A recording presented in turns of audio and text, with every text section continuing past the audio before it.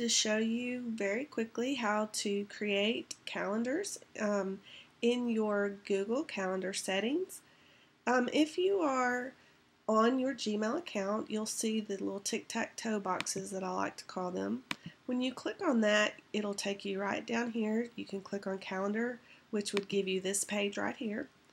You should automatically have a primary calendar. It's probably going to be named whatever the account's name is. But I can also go in here and click on Calendar Settings, and I can change that name real simply and easily by just typing in what I want it to be called and save it. I can also create new calendars. So if I've got my work calendar, but maybe I want a personal calendar as well, so I click on the drop down under my calendars. I can create a new calendar, and I might call it personal calendar. Click on create, and so it will automatically save another calendar. This is a secondary calendar, and you'll notice that it has different colors, and I can change those colors if I want by going to this, so I can make it look like that if I want to.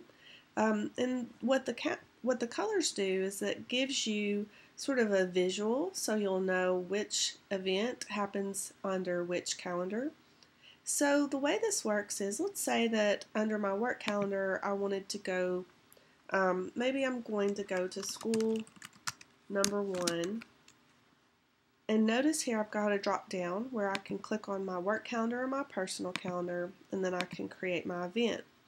When that happens, you'll notice that this is green, which goes with my green calendar. So now I know that I'm in my work calendar. But let's say that I'm going to a baseball game, and that's a personal calendar event. And then I want to change the event to show that this isn't an all-day occurrence, so I'm going to click on Edit Event, and let's say that my game is at 7 o'clock in the evening, and it's going to last till about 9:30, and click Save. So you'll see that it's turned blue, which goes with my personal calendar. Now notice that this has more of a filler behind it. That's because this is set as an all-day event right here.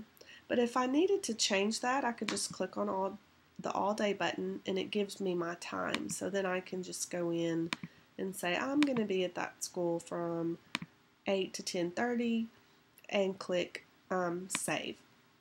And so then it changes the filler option.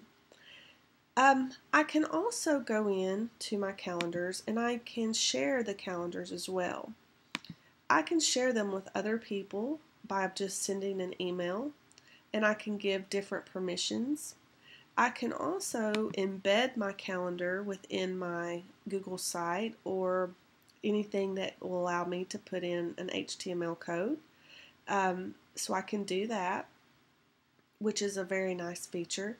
I can also go up here to reminders and notifications, and it would send me those notifications of, oh, you're going to have a meeting in 30 minutes or whatever you need to set for your notifications. So those are just kind of some simple ways to organize yourself. You do not have to share your calendars with anyone, but if you wanted to, you have that option of sharing. You also don't have to worry about if you share this work calendar with someone, it will only be shared with those people, and your personal calendar is off limits. It's only with how you want to share that. I know a lot of people who, with their personal calendars, will share it with their husbands so that they can see what's on the calendar. That would be a great way to kind of organize yourself, especially if you're running kids around town. And then, of course, with your work calendar, you know, you might even share, create a new calendar for students that would allow them to see some of your schedule, but not all of it. So maybe you wouldn't want them to see everything that you're doing, but you would want them to have access to whether or not maybe you're busy. If you'll go in here into calendar settings and share the calendar, you can show where I'm free or busy. You can hide those details or show that. So that might be an option as well.